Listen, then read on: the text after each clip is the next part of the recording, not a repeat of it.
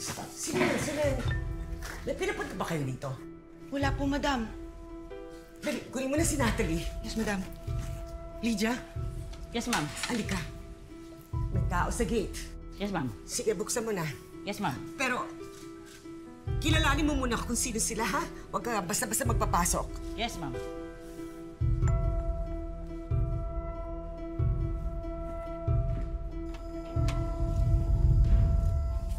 Sino kayo? Ano pa kailangan nyo? Si Manang Soleng, nandyan ba siya? Siya yung kailangan ko. Kaano-ano ba kayo ni Manang Soleng? Siya yung nag-aalaga sa anak kong si Rosemarie. Nandyan ba siya? Si Mama Helena pa rin ba yung amo niya? Mama Helena? Ikaw? Kakilala mo si Ma'am Helena? Unano? Hoy! Teka, hinay-hinay lang. Kung makaunano ka naman, may damdamin din niya, nasasaktan. Ang tamang tawag sa kanila, maliit na tao. In English, little people. Kay kutong lupa, kay bansot, wala akong paki. Sige na, papasokin mo na ako. Hindi ako pwedeng basta magpapapasok ng kung sino-sino lang.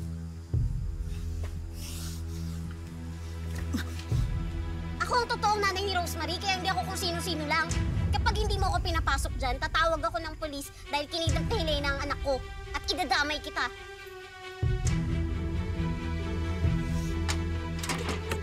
Miss! Hoy!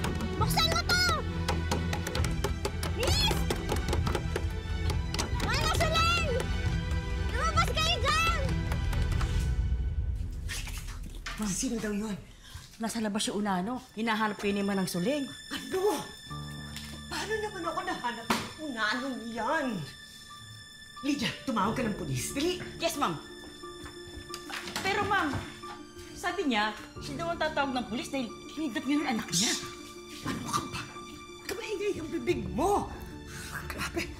Ano, ang tinit lang talaga ng gab. Sige na. Sige na.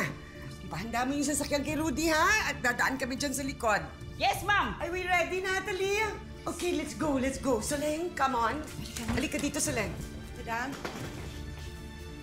Diyan si Onay. Gusto pumasok.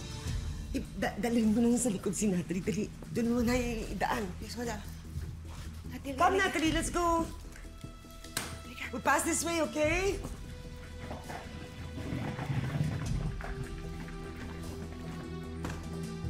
Manang Soleng!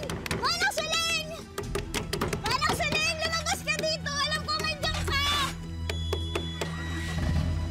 Manang Soleng! Manang Soleng, sabi ko nung abay ko yung nakita ko eh. Yung batang kasama mo, siya ba si Rosemarie? Siya ba ang anak ko? Huwag mo na siyang hanapin, Onay. Maganda na ang buhay niya kay Ma'am Helena. Mahal na mahal niya anak mo. Pero Manang Soleng, ang tagal ko nang nangungulila sa anak ko. Gusto ko din mapadama sa kanya yung pagmamahal ko. Siya ang nag-iisang alaala ng pagmamahalan namin ni Elvin. Ang tunay na pagmamahal, Onay, hindi makasarili. Kung talagang mahal mo ang anak mo, uunahin mo siya kaysa sa sarili mo. Oh, saan pumunta, ha? Padaan niyo ako! Hindi pwede! Hindi! Madami naman sa Natalie eh. Sinabi na hindi pwede!